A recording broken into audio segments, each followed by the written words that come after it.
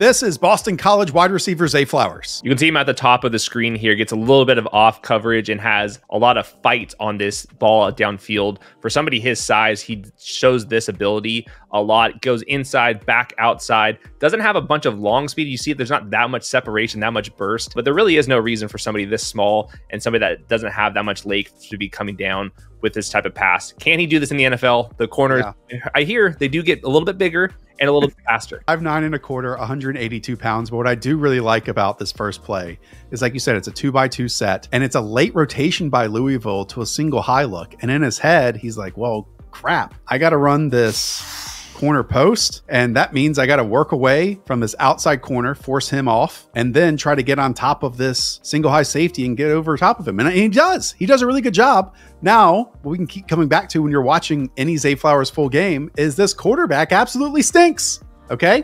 A better throw would make this easier. But like you said, he shows that dog in him to leap up almost around the safety and take it on into the end zone. This is one of those fun evaluations where you have someone who played just 400 slot snaps out of 1,400 the last 2 seasons, has a slot body at 5'9", 182 pounds, but was used almost solely at times as a vertical player. I mean, 12 receptions this past year of 20 plus air yards. So did how he was used and the body type fit what he's going to be asked to do at the NFL level? I don't think so. And that's going back to that length. 29-inch arms. There's been 17 wide receivers in NFL Combine history with that length. And a lot of them are slot receivers like Isaiah McKenzie. And for somebody of his size, his 40 time was decent, 70th percentile, 4.42 speed. But there was very few times where I saw him like completely running away from guys. Kind of wins with power and there's a little bit of fight in him. And they used Boston College used him in that capacity. He had 99 routes as the isolated wide receiver on them, 3.7 yards per route run.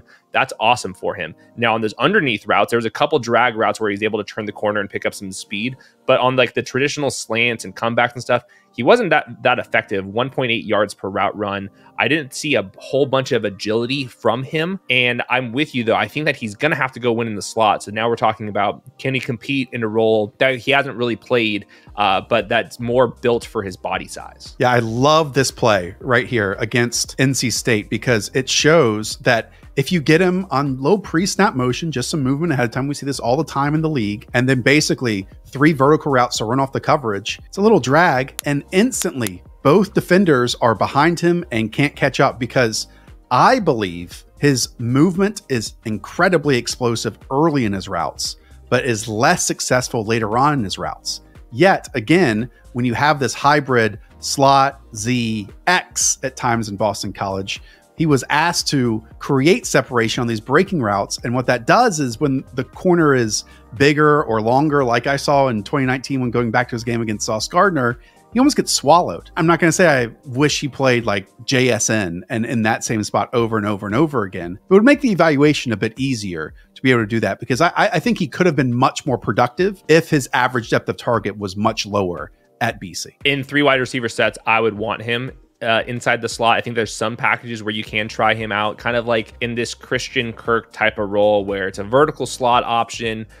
Can play in 2 wide receiver sets, but I'm not sure if that's really going to hold that up. I think it's like Sky Moore from last year was kind of a similar type of profile, kind of caught in between. You saw some yards after the catch ability, but ultimately at 4'4" at that size, you're not really running away from defenders or running through them. You're kind of caught in between. So that's my fear with Zay Flowers. The other thing is his production profile is very hit and miss. Obviously, the quarterback play has really held him back, but ultimately 57th percentile yards per team pass attempt, 44th percentile age-adjusted, team-adjusted production per my metrics, and he's not an early declare. He's been at Boston College forever. He was only a 3-star recruit. This has been the Boston College offense. He knew what he was signing up for when he went there, and he's going to be 22.7 years old. He's going to have some snaps as a 23-year-old rookie. So those are the cons against him, and that's why my model really didn't like them. 76th percentile. That's assuming first-round draft capital too. So I'm mostly out on him. The numbers and kind of some of my concerns about NFL fit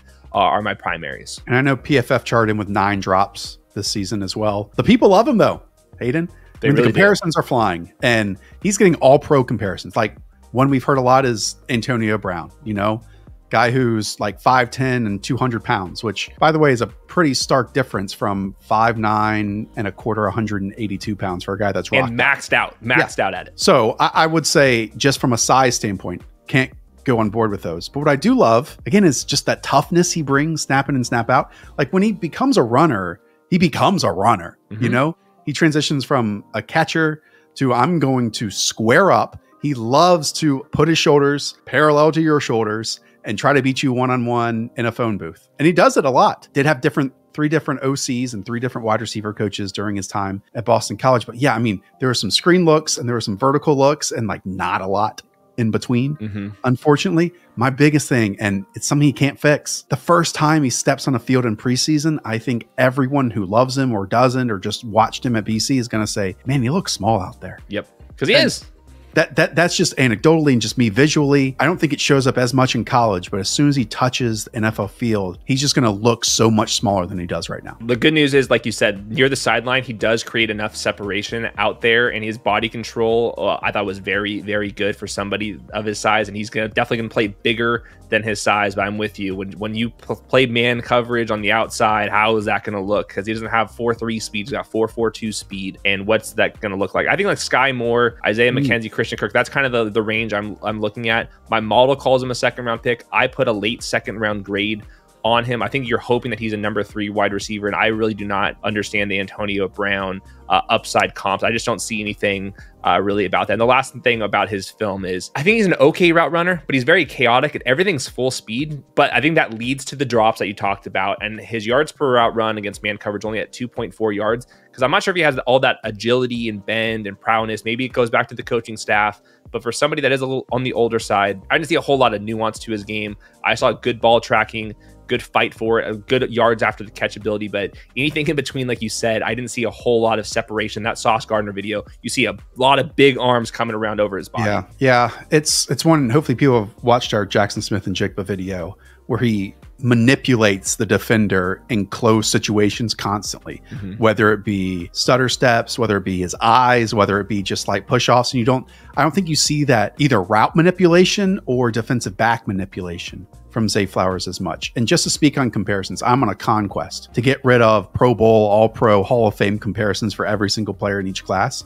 And so you're going to hate mine out there because I'm bringing it all the way back to like 2008 Eddie Royal, who had over 1,000 scrimmage yards with Mike Shanahan and Jay Cutler. And then his second season, when everyone was buying into what Eddie Royal was going to be, it went off a cliff with Josh McDaniels and Cal Orton. But he had that same, obviously, production concerns and almost same vertical ability at Virginia Tech, but everything was built off of that and expanded on once he got to the NFL. And just their movements and their size are almost mirrors and one-to-one to me. So go and watch Eddie Royal, all of you. That's your homework for the evening. And if you're a Gen Zer, I think that there was like some of these similar issues with like Jalen Reagor, who like didn't have the size, but he was winning on the outside. That's how he was winning at TCU. But the quarterback kept missing him. The production fell off a cliff.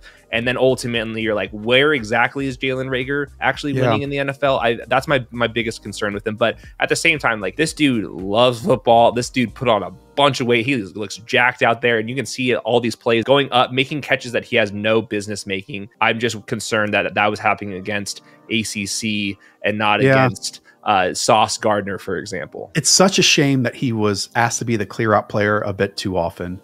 A shame that when he was open, intermediate, and deep, this jerk of a quarterback would take like a 5-yard check down on 3rd and 12 instead of giving him a shot. And it's a shame that we didn't get more of those plays like against NC State, where his clear outs get the ball in his hands and ask him to manipulate after the catch, where he squares up and gets to the corner and reels off these big plays. Man, people love him, and I like it. This is a fun type of evaluation. When players like this break the mold and maybe do become Pro Bowlers or All-Pros, you take notice because they change the position. Go and draft Zay Flowers right now on Underdog Fantasy. It is fantasy football, but without all the hassle, without all the roster and lineup decisions. All you do is draft, and rookies are included right now. And speaking of those rookies, go and watch all these videos on the channel. We have the whole wide receiver class coming up, running backs, quarterbacks as well. And we welcome the Dynasty community. Best ball is not just for redraft people. Dynasty people, you'll love it too. We will see you all next time.